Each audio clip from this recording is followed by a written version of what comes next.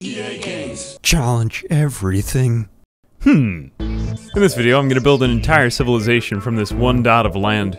Most of the time when you play SimCity, you start off with a big forest. But I thought, that's boring. So instead we're going to play this like it's Raft and we're on a survival island. You need to expand to stay alive. The hardest mode in SimCity 4 starts you off with $100,000. I got to work. First off, we have to actually make the map. SimCity 4 was from 2004. We don't have any fancy building editors in this game. So instead we're going to use earth science to manipulate the land masses. This tile is the most watery on the regional map. There are my old cities: Indianapolis, Audianapolis, Rytopia, and Big Sneeze. But Dot Island would be different, forged from millions of years of the emergence of subaquatic magma spewing out of the earth, cooling, hardening, and then majestically eroding into a smooth-brained island, ready for man to seed its shores. I entered mayor mode and began. Attempt number 1. The first thing we needed was power. I resolved not to pollute because pollution is sin. No, instead I opted for these nice boy wind turbines, mean and clean. Okay, next. The city needs people to live in it, so I zoned homes. But how would residents migrate to Dot Island? Call me a crazy city person, but my first idea was giant subway. I mean, boat terminals don't fit anyway here. Conveniently, the subway did actually work, and some crazy people were moving in. Industrial zone to work in, commercial zone to shop in, yet even more residential zones, and then I was completely out of room. Expand. The island grew, but it was also, completely destroyed. And bankrupt. I had made the unfortunately naive mistake of forgetting that using terraforming tools in SimCity 4 is like smiting everyone in your path with an instant death earthquake. Attempt 2. Just an island full of windmills. Nope. That didn't work either. After 37 seconds, I was faced with the unfortunate realization that wind turbines, the primary inhabitants of my island, are not people. Okay, third time's the charm. How about looking at all our resources? This is a hard challenge. We have almost no land, a bit of money, but also infinite time ahead of us, and lots of space. What about, instead of just taking Dot Island as face value, how about we prepare our canvas a bit more before we start painting? That can never hurt. So I grew out the edges of Dot Island enough so that when I expanded, I wouldn't destroy civilization.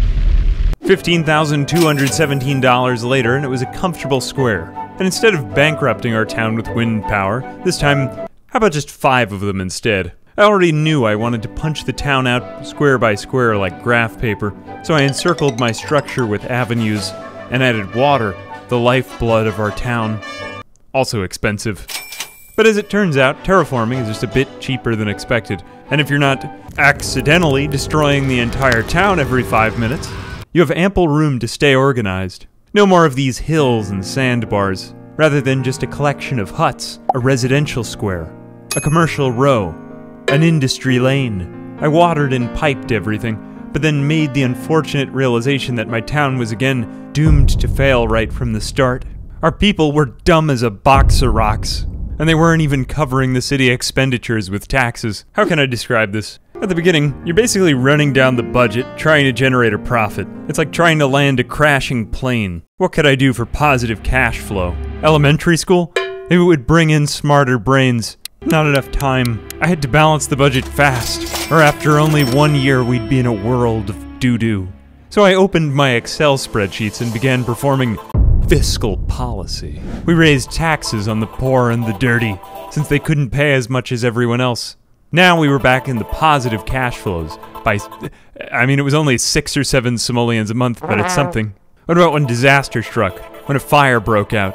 Defund the fire department? It became a rallying political cry. Or the less popular but more effective, destroy the fire department. Or equally effective, just let the whole block burn down. That worked too. People weren't getting educated fast enough to make a difference. So I deceptively baited manufacturing industries to settle in our town by first lowering the tax rate, coercing them in, and then raising it back up again once they were all inside. Once they were trapped, then it would be financial suicide to leave. I Smackledorfed them. We cut back on expenditures. can't make me pay for burst pipes if there aren't any pipes to burst. And we force everyone to just drink the mysterious groundwater. I'm not saying that I'm proud, but I did what was necessary to get that city out of poverty. Even if that meant 84 years of squirreling away about $100 a month, all just to save the 67,000 needed to turn our back on our previous clean energy founding principles. That's right, forsake the wind turbines for cheaper coal power, and pour enough dirt into the ocean to establish farming on what used to be water. And so that's what we became. A community of stupid, uneducated farm people, barely raising enough taxes each year to continue filling the ocean around our island with dirt, all just to make more farms and keep filling up even more of the ocean with dirt. I'm not bragging about it, I'm saying that for the next 200 years, the local government collected more money to keep doing this. In the year 431, we'd finally filled in just about the entire ocean with dirt. Yep, that was it. My god, it took long, but we were technically still an island. I mean, just look at it. That's an island. Never to betray our spiritual beginnings. Strangely, we had become skilled at sucking money out of farmers, and honestly, it only made sense to let the simulation keep running for another 200 years, because I knew what was coming next would be very, very expensive. And I would have one good shot at it. That's right, one clean execution. So I passed the time, another 200 years, until year 600, I'm not kidding you, 600, when I finally began making moves at the metropolis of my dreams. With over 4 million simoleons, we had filled our coffers. 600 years of ad hoc fire departments. 600 years of garbage lying in the streets. Air pollution. Homeschooling. But it was highly profitable. My first act in the new plan was to, destroy the entire town. Formulate an elaborate Venn diagram of schools, elementary and high.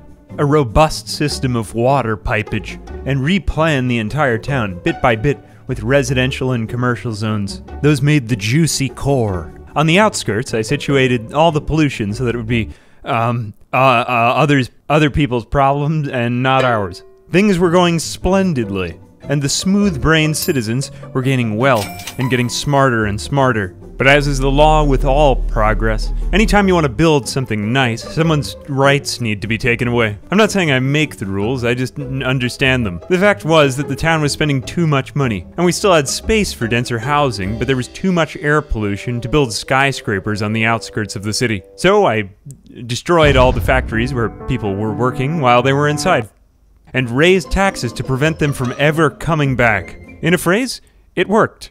Pretty soon we had only clean high-tech and manufacturing jobs. 5-head, wrinkly-brained people working in our industries, living in high-rise apartments and buying lavish, expensive dinners to support the commercial industry. We privatized education, 'cause ain't nobody got time for that. But by the year 641 I had admittedly a small existential crisis. We'd come all this way, but were we really still an island? After all, generation upon generation had seen nothing but dirt underfoot. So I came to the decision that I had to return to our spiritual island roots. We had done enough to the ocean by filling it with dirt. It was time to atone for my crimes by reconciling the edges. A decision which is notoriously the last one you'll ever make if you play SimCity 4. How could this happen? Whenever I play SimCity, I feel torn between two competing, often divergent goals. The first one, doing a genuinely good job, building a city that's actually profitable and sustainable, usually just flat land. I took a hard left into this one this time. And two, building a city that makes geographic sense with the surrounding regions. Maybe it was all doomed from the start. Reconciling the edges to make physical sense with neighboring grid squares is something I do that deeply pleases something in my soul. But it also causes catastrophic loss of human life to placate the ocean. I don't know why I did it. Maybe I did it just to say I did it. But I think in the end, I did it for you. Because I wanted to please you. Because I love you. I love you very much. Are you pleased now? Are you pleased with the screaming? With their unexpiated tears of agony falling down toward the underworld? I bet you are, you sick son of a bitch. Anyway, this has been a fun little experiment. A major thanks to my patrons who are always willing to volunteer as firefighters shortly before I defund the department. I'm Ambiguous Amphibian. Until next time, my friends.